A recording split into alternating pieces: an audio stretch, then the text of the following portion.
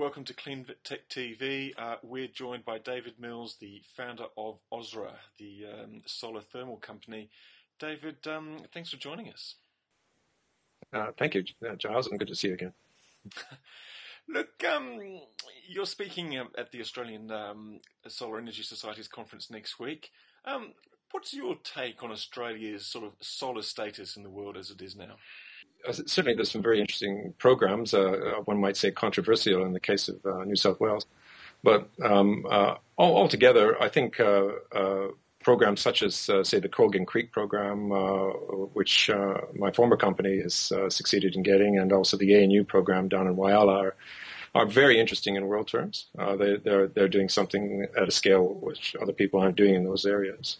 I think there's genuine interest in Australia in solar, and it was a little bit comforting, I would call it, to see the Prime Minister and Hillary Clinton make a agreement about solar just the other day, which is for solar research. But what we still lack are these comprehensive programs that are structural in nature, such as the ones that are in Spain and Germany.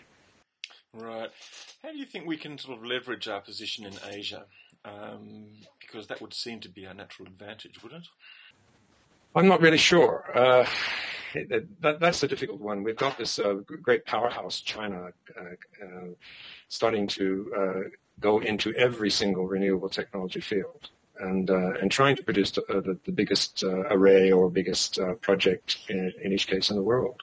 So they can see very clearly the advantages for China in this, and also in terms of leading in the technology. In some cases, they already do lead in the technology. And so that was always our ace in the hole, that we had very good technology in Australia, and of course we still do, but too many of those projects, including our own, went offshore because we couldn't get the investment. Incidentally, the reason we couldn't get the investment was because there was no secure economic basis for going forward in society, as was provided in our case by California. It wasn't the United States, it was California. And this was also the case for companies that have gone to Europe and so forth. So it was ultimately a policy problem.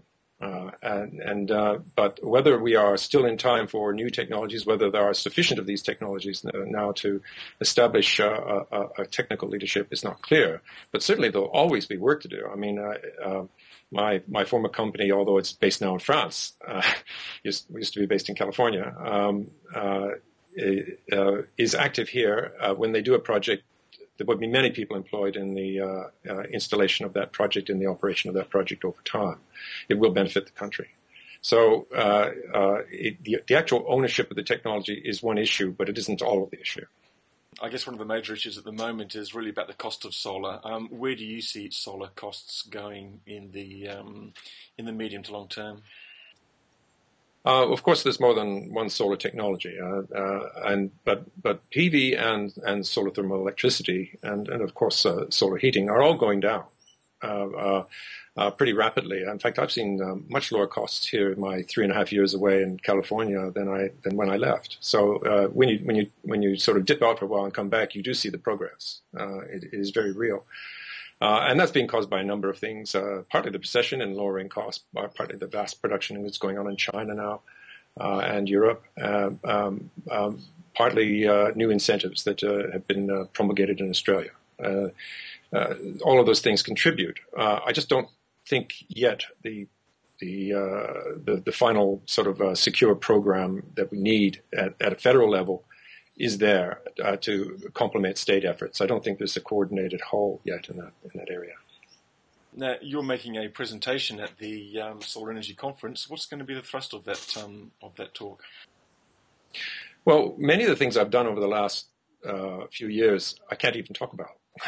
They are the subject of research that's still going and being developed, and they're top secret. So it's always given me a bit of a problem in terms of publication in this period, but one of the things I was doing on my own was a study with others concerning whether it was possible to power the United States from solar and wind. I gave an early paper a couple of years ago at the Solar Paces conference showing that solar seemed to be able to do most of the work in the electricity grid, and also ultimately the whole energy sector on its own. But it only got to, as I say, the low 90s or 95% coverage for reasons having to do with it isn't there at night, and therefore you have to have storage, and when you have storage, it isn't perfect on a seasonal level and so forth. But it did pretty well, and so that intrigued me. And the places where it was lacking was in winter, of course, and at night. And I wondered that, people said that wind was better at night and better in winter, of course. So I decided it would be a good idea to do a continental study. And this study that we're finishing up now, and I'll be delivering the first paper on it, it's not been delivered elsewhere in the world, is on running the USA on an hour-by-hour basis fully from solar and wind. And that means we had to set up a huge load database of heat and electricity convert all the transport to electricity, convert houses to heat pumps, all of those sorts of things, but do it with the newest databases we could in the United States. And this work's been going on for almost 3 years, actually. And I think the results will just blow away some people. So I'm looking forward to that. That work is still going on because the databases were so huge and complex. We're constantly perfecting them, but we do have enough to start talking about it. And so, David, you're speaking at the conference, but why else do you think it's a good reason for people to attend? Oh, I think it's a wonderful time in solar when there are some incentives coming through. Going through to talking as the theme of the conference is the flagships program, for example, and that's going to bring solar to a whole new size level in Australia and demonstrate to people that very large PV and very large solar thermal are real and very good employers and big technologies and ready to go. So that's an exciting time to be in solar. It's an exciting time to be at a solar conference, and we can look at that program in the context of the international programs, which will be described by the international experts coming over too, and to see if we think that program is really the best it can be, or can it be better.